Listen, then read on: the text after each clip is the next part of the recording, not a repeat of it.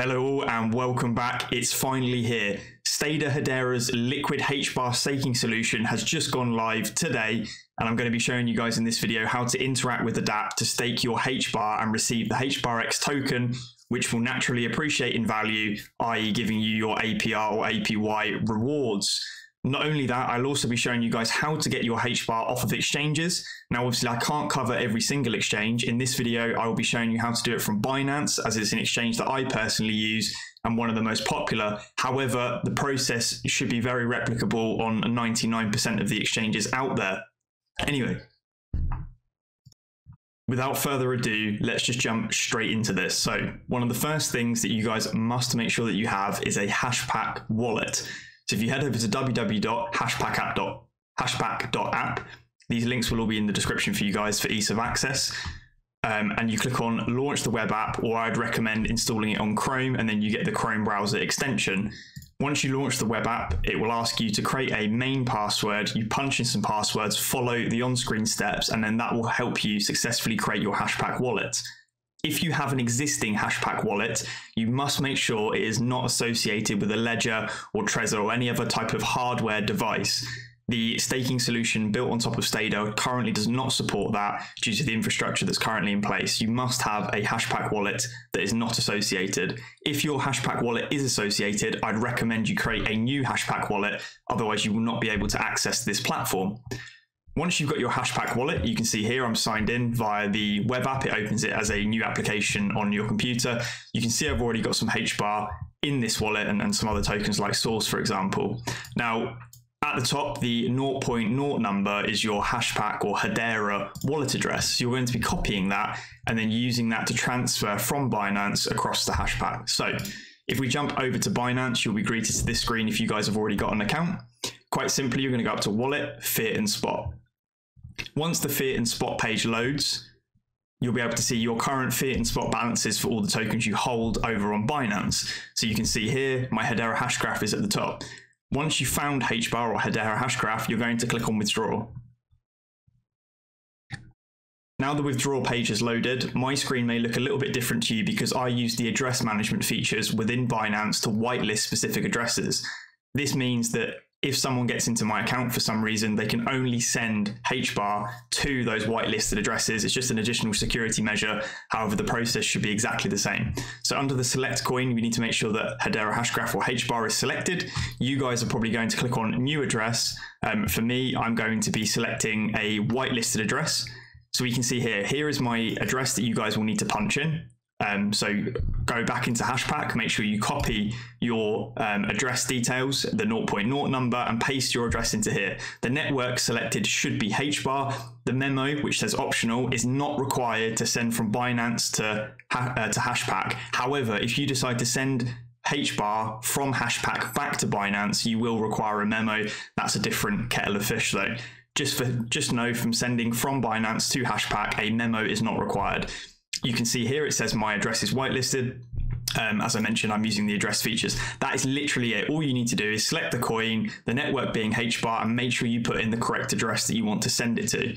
Now I'm just going to punch in a value. So I'm going to put in 1000 for this tutorial as I will be running through the process. We can see here I want to select my spot wallet because that's where my funds are held on Binance. And we can see here my receive amount is going to be 999 Hbar because there is a 1 Hbar network fee included via Binance's protocol. After that, I'm simply going to click withdraw. It then prompts me saying the selected network supports memo filing. Please confirm if the recipient's address requires a memo. No, it does not require a memo, so I'm going to hit confirm.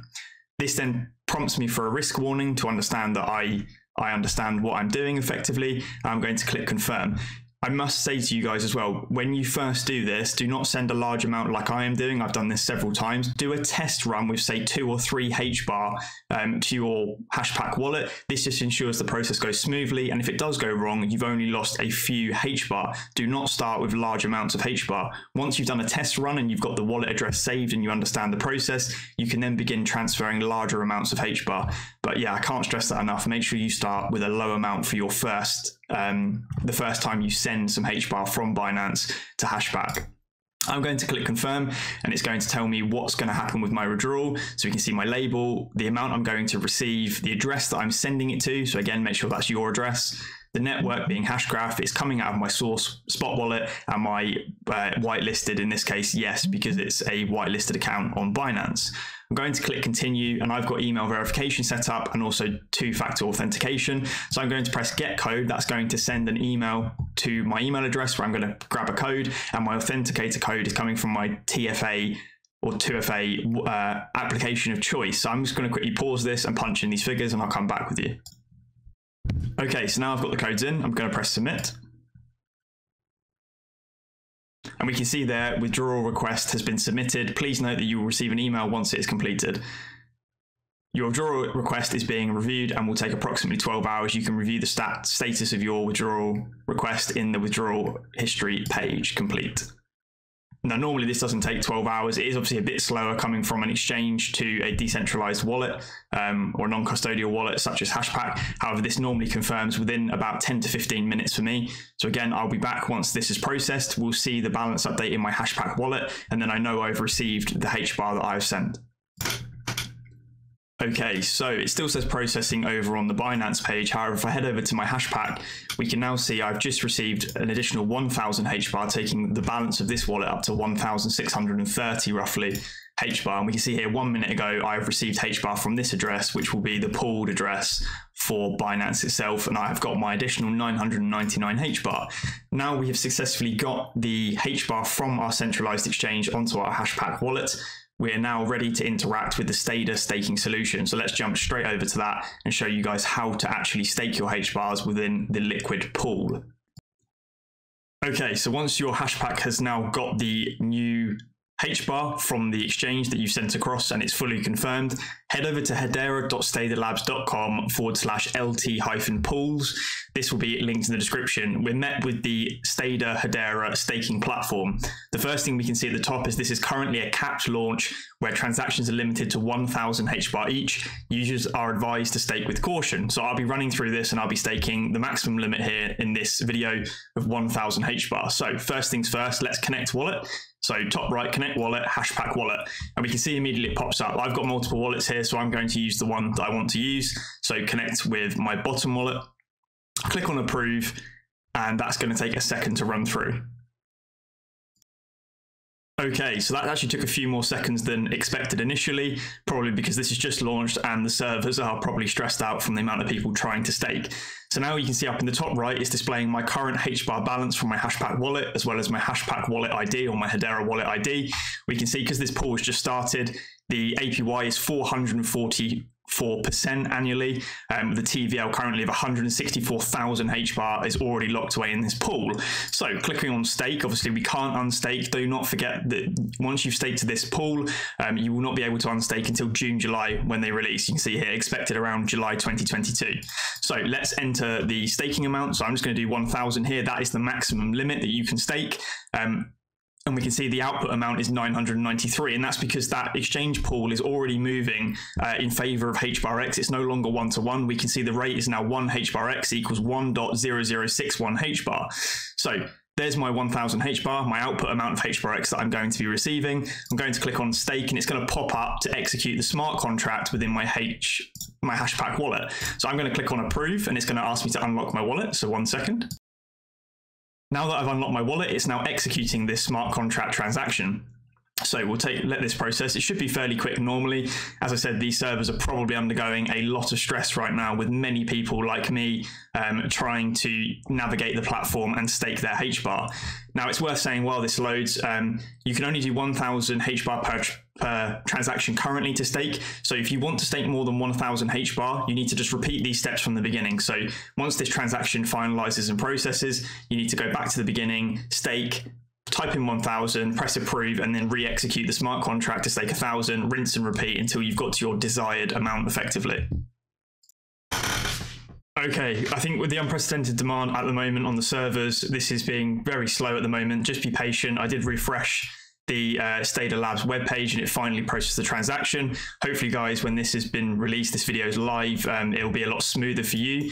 However, we can now see that my 1000 Hbar has been exchanged for 1000 Hbar-X. I didn't have to associate the token. It seemed to have automatically associated the token. However, if you need to associate the token because it doesn't automatically do it, the address is 0.0.834116, and you do that via the add token. Like I said, I didn't actually have to do that. It just automatically associated the Hbar-X token with my wallet. And there we can see I've got my 1000 Hbar-X. And back on the main platform, it's now telling me I've got my roughly 630 available to stake. So if I wanted to go and stake another set of, say, 1000 or 630, I'd punch in my figures, hit stake again, and then re-roll that transaction. Now we can already see the APY is starting to decrease since recording this video. We're at roughly 73%, and we've already hit over 1 million, sorry, 100, no, it is 1 million. We've already hit over 1 million Hbar staked in the total value locked within this pool, which is fantastic to see. I think the demand for this is completely unprecedented, and obviously that figure will continue to grow. We're only literally 18 minutes into this platform's launch, and to see already 1 million Hbar staked is pretty crazy indeed. Anyway, guys, I hope you enjoyed watching this video. If you guys have any sort of questions or queries or comments, please drop them down below. I'll be interacting with as many of you as I can to help you through this sort of process. It's fairly straightforward and simple to do. Obviously, I've done this on a desktop or a laptop at the moment instead of a mobile application, just due to the nature of how Hashpack operates better on desktop than it does on mobiles. And I urge you to do the same if you can. This process could be followed on mobile. It'll be exactly the same. It just maybe look a little bit different in terms of the UI. Anyway, please make sure you're subscribed. Lots more videos coming in the future, especially with DEXs around the corner like 𝗟𝗜𝗡𝗏, and obviously Hedera started pushing out more platforms. Make sure you leave a like as well. I'll catch you on the next one. Cheers.